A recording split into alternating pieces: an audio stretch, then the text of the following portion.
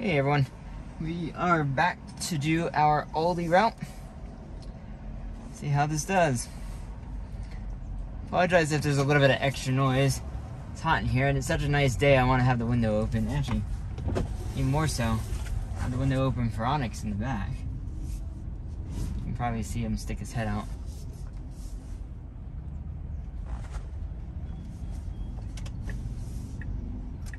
Go ahead and get out of here real quick. That's something I would not expect the car to ever do, is kind of jut out and like kind of get in place. So I think that is the correct way it should do this maneuver here. It should get in the far left lane and change lanes all the way over. Now it could definitely stay in the middle lane until way up ahead. It doesn't need to get all the way over in the right lane, but that's totally fine.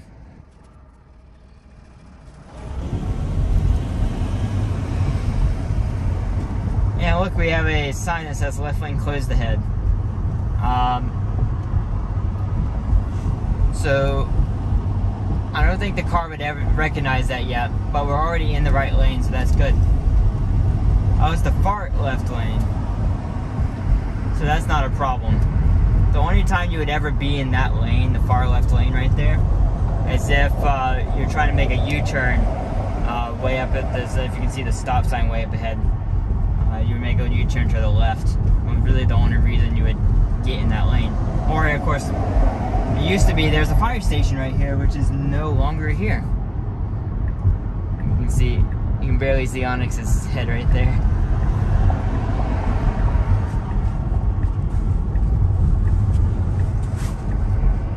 So this is good. Well, it needs to speed back up. I don't know why it's continuing to go slow right here.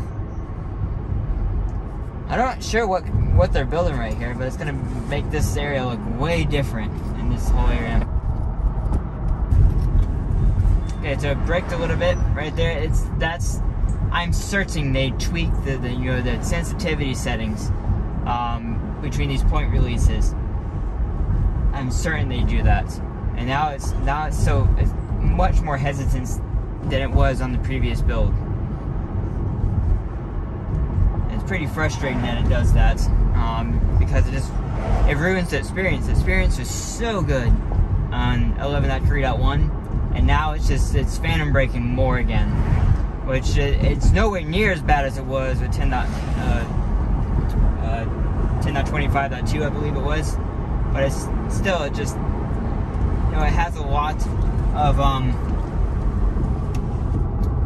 I'm trying to say, a lot more, and so the experience when you go backwards, it doesn't feel as great.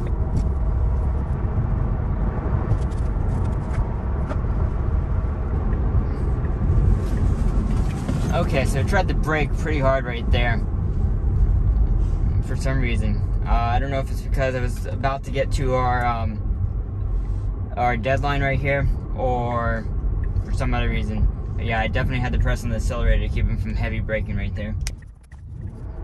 That was a good turn. So actually, instead of going into Aldi, I need to pick up something from Lowe's, and so we're gonna turn right just a little bit before, and then I'll just bring the video back in the Aldi parking lot. But yeah, I guess that was your disengagements, but they're definitely, it's seen, because of that hesitancy, it's worse. Keep in mind, it's much better than 10.25.2, but it's not as good as what 11.3.1 was for me. There seems to be a lot of hesitancy for some reason, and that's sad that they bring that back. I'm almost certain it's a purposeful thing, and so we'll see what that does over time. Again, let me know in the comments down below, and we'll see if you guys also experience that type of hesitancy. I will, at this point, I will bring you back once we are coming out of the Aldi parking lot. Okay, everyone, we are headed back out, and see how it does on this turn, if it'll let us enable it. If not, we'll have to wait. Or if not, we'll have to go through it manually. Yeah, it's not gonna. Okay, got it just in time. Okay, awesome, not a lot of wine. Just in time. Okay. See how it does going the rest of the way. These routes are getting so boring. I might not do this for the point releases anymore, unless I see like on the first drive, maybe, unless there's something unique.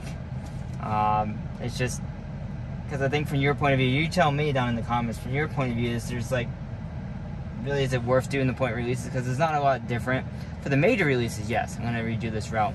But for the point releases, it doesn't really seem, there's not a lot changed. Like, if you want to follow me on Twitter, you can hear my thoughts. Like, I'm going to probably post later about the phantom braking. That's basically the only thing I've seen worse. Okay, good. And what? He needs to... Okay. Needs to make up its mind on what lane it needs to be in.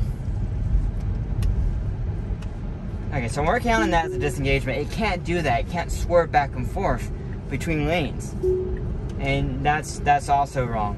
It says change lanes to follow route. The right lane is not the correct lane to get into the highway. And so it's getting confused. Clearly, it's trying to improve.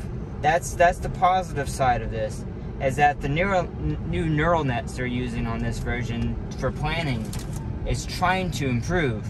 But through that disengagement and through me canceling hopefully the lane change, it learns that, hey, I'm wrong, and now in future versions it'll use that data to correct itself.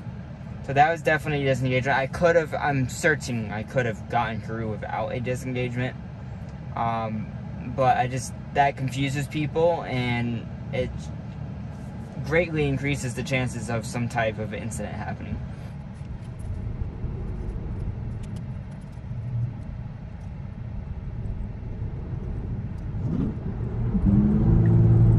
And it's using the blinker again to get over it, which is good. Here. Not sure what that guy's doing. Cars like that. Do people actually think those cars are cool? Like that's not like, I don't know. I mean, I guess if they like it, it's not anything that interests me. It's nice having a fast car that's silent for me.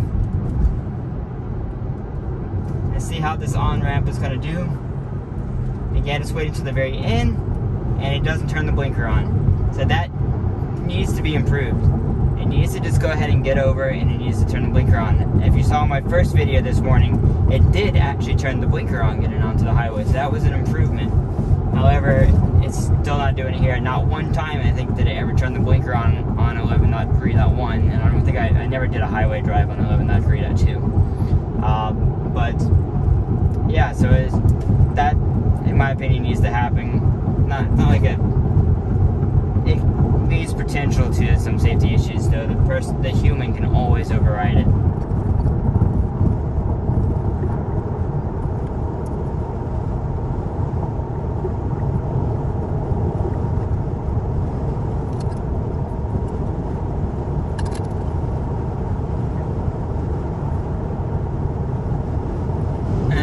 So we have a truck coming up. It looks further away in the backup camera. There's a truck coming up here, where my car just needs to get in the right lane. Is it gonna do it though?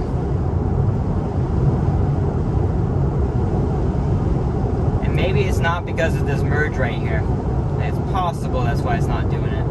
But it's gonna have to slow down and speed a lot here in a second. But there, here we go. Changing lanes, passing out of passing lane. Because I think the truck behind me got close enough now that it felt like it finally needed to get over. We also need to slow down. I like to go ahead and pre-slow down before we get to the 55 so it doesn't slow down like all at once.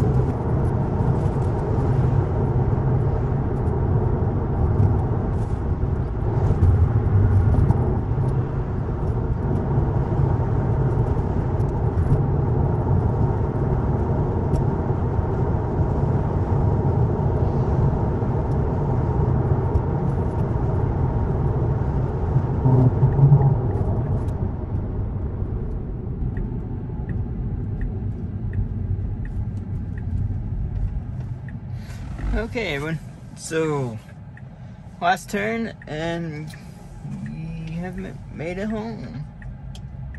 It needs to still be more confidence here. It just needs to just go ahead and just zoom across. It's just so slow that I kind of get up the speed right here. It's smooth, but it just seems really timid. Otherwise, we got to one disengagement because of that swerving back and forth in the lanes, which I didn't like. But otherwise, it was a good drive. The only downside so far, the 11.3.3, is slightly more phantom braking, which at least it's pretty obvious what was causing the phantom braking, like a car coming out from the side, you know, maybe a pedestrian or something like that. But it's overall, it's still better than 10.25.2. That's the important part. If you have questions for me, put them down below, and I will see you in the next one. Thanks for watching, everyone. Bye.